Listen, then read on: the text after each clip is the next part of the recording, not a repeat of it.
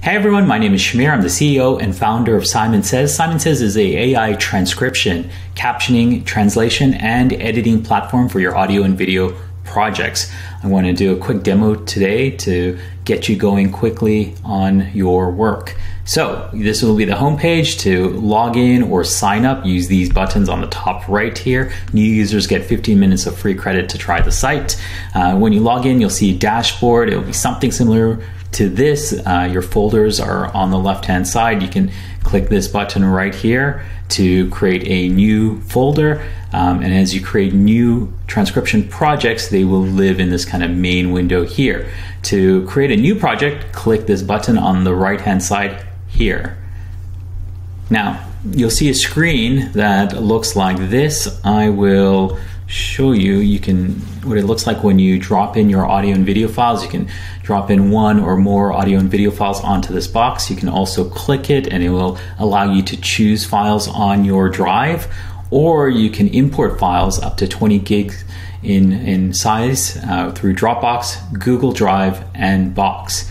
Once the files upload or import and transcode, a pop-up will show up that says the duration of the total of media. If you want to apply credit, or if the duration is longer than the credit you have, you can pay for it with a credit card.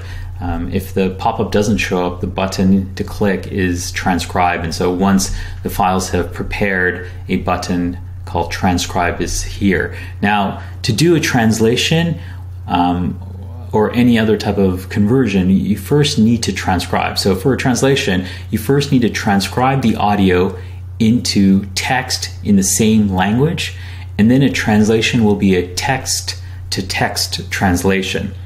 You can also import media through an extension for your video editing application. So I'll jump back to the home page here. So if you click on products, you can see we have an extension for Adobe Premiere Pro. We have an extension for Final Cut Pro, for DaVinci Resolve. You can also download the Mac application and to use that as the way to import.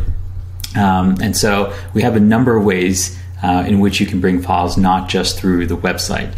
Now, I've already gone through the transcription project, the transcription process, so I will jump to what the screen looks like. Actually, it will be here.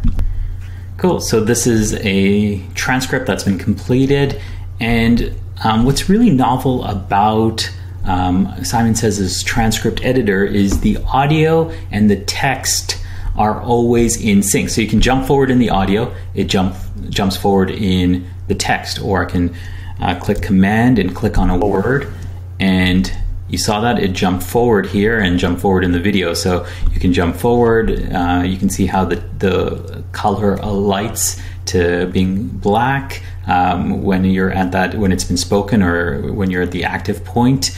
You can jump back in the text and it goes back to the beginning, or back to the beginning in the video. So the text and the audio being inextricably linked is pretty magical when you're trying to skim through this and you want to make any edits or corrections. You can also add speaker labels. We have videos that go in depth on to the transcript editor and understanding all the features, but just kind of as a top line, you can add speaker labels.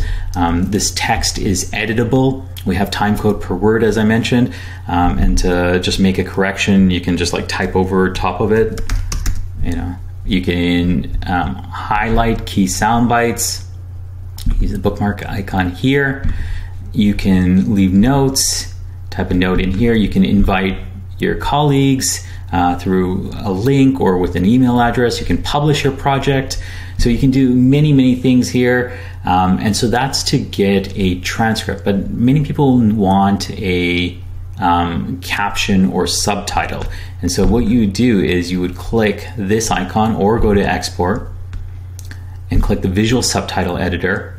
And by default, Simon Says is CEA 608 and 708 compliant, which means 32 characters, up to 32 characters per line, 2 lines per subtitle card. But you can edit this if you want more or less characters. Let's go with the default. And now you'll see that paragraphed transcript turn into captions, basically, or subtitles. and this is how they would look on screen. So it's called the Visual Subtitle Editor. Now, again, it's editable like the Transcript Editor. You can type over top of these words or add new words. You can change the timing of these subtitles. Click the pen icon here. You can add new subtitles. For example, if there was a lot of noise happening in the background and the AI didn't capture some of the words that a person had said on screen, you can add a new subtitle here and go through and really make sure that your captions files are fine. Then you can click export again, and you can download an SRT file or format that you require. You can even burn in the subtitles onto the video itself with this option. So I've jumped back to the paragraph transcript. Now imagine you want to translate this transcript, or even have translated captions. We recommend starting at the paragraph transcript first, because it gives the AI more context to translate to. So once I'm there, then I click this icon. This is the translate icon. I can also click export and use the translate icon here. Then I just choose the languages I want to translate to. So let's choose French and Japanese. And then it will tell me the total cost to do that translation, and I can pay either with existing credit I have or with credit card. And then it'll take a couple of minutes, and then or even faster at times, and you will get the translated transcript here. It's very much the same as the Simon Says transcript. The text is editable. You can make corrections. You can create new rows. From here, once you have that translated paragraph text, you can also export to captions. So as you can see, the French is now done. You can see the original text here, which makes comparing really easy. When you're happy with this, you can go back into captions mode, which is right here, and let's do that. And so you'll now see this French transcript turned into French captions. So it makes it really easy to see, to preview how they will look on screen, be able to make corrections, make any edits. It's easy to do that here. Now, say you have that transcript, that paragraphed transcript, but you actually want to form now a rough cut, a video edit from here. So I'm going to now jump into what we call the video assemble mode. It's called, the product is Simon Says Assemble, and you can click the icon here, or on your dashboard on the kind of header area, there's a button called video assemble mode, and you will see a dashboard that looks something like this. You may have to log in, and so click the login option here, and we then want to create a project. So we create a blank project, and I'm going to move this video bubble. So now you've created a new assemble project. You can give the project a name here.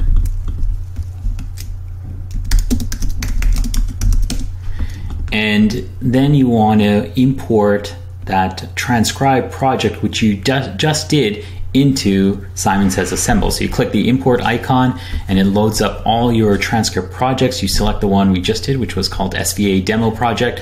It puts it into the bin here, and then it loads it up onto the screen. So the left-hand side here, we can close one of these. The left-hand side here is the source monitor, and the right-hand side is the timeline or sequence. Now, you have your transcript, which you just did in Simon Says, and now you can skim it quickly. You can search for text here. You can mark the key sound bites that you want to form the spine or the foundation of your video. So let's do that here.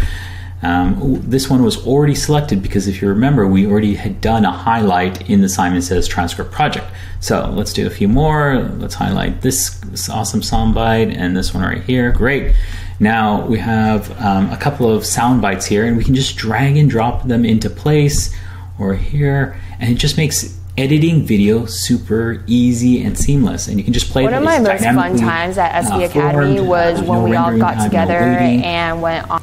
When I invite teammates to this project, You can set the frame rate and the resolution and the start time code for the project, for the sequence. So now when everyone's aligned on the rough cut on the video edit, now you can complete the film back in your video editing application. You click export, and then you choose your video editing application, say Adobe Premiere Pro, and you hit download, and you're going to get a file that when you open up into Adobe Premiere Pro, it will create this sequence, which is exactly what you created here, and it will reconnect with the original source media seamlessly. So you can go then complete the story, bring the story out to story to life, to include B-roll shots, to add titles and credits and color and grade it, and complete it there. And so that's really what Simon Says Assemble is about. It's text-based video editing, really to let you create that rough cut or the spine of your film super quickly. So in a nutshell, that's Simon Says. Happy to help. If you have any questions, use the chat icon at the bottom right.